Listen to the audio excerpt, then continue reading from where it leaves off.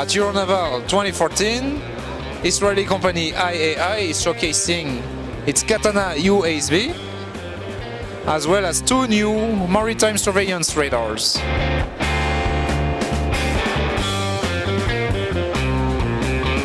Good morning, I'm Mr. Schoenfeld from MLM IAI. This is our Katana USV ship. Here you see a scale of 1 to 6. The actual size is 11.9 meters. The maximum speed is very high, 60 nautical miles. The average speed is 30 nautical miles. The usual usage is about 10 hours, and the range is 350 nautical miles. We're very redundant. Most of the things here have a redundancy, so the data link, if one falls, we have another one to kick in. It's a multi-purpose dual use, so it can be manned and unmanned in a specific mission.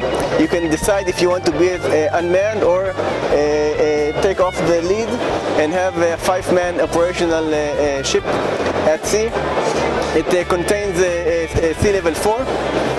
And we have night vision and 360-degree of camera video in real time.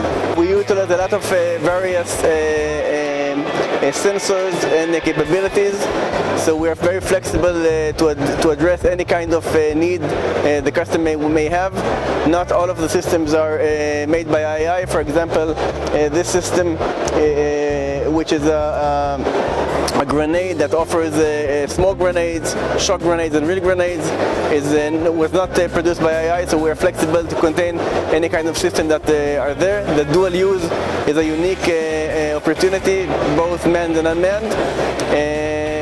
These are and the fastness of the ship. At Euronaval this year, we're introducing 2 new members for this family. One member is a 2022ES. It's an AESA active electronic scan array radar. Essentially, apart from the mechanical rotation of the radar, we also have electronic scanning, both vertically and also some horizontal scanning. This is mainly aimed at a higher end market, very good accuracy and detection for small targets and in high sea states. In addition to these radars being maritime surveillance radars, they're also what we would call multi-mode radars, in that they can also scan for aerial targets and for ground mapping purposes. So essentially they're built for maritime uses but can have a multi-mode functionality. The ELM-2022ML radar is a compact radar weighing under 50 kilograms. It's essentially used for small UAVs or for small mission aircraft. What we see here essentially is the radar LRUs, the electronic components which are built together with the antenna. So if you take this radar and put it on the aircraft, you need one additional box to install on the aircraft, and you have an operating radar and you're good to go. So essentially we're talking about the larger radar for high-end uses such as military on larger aircraft.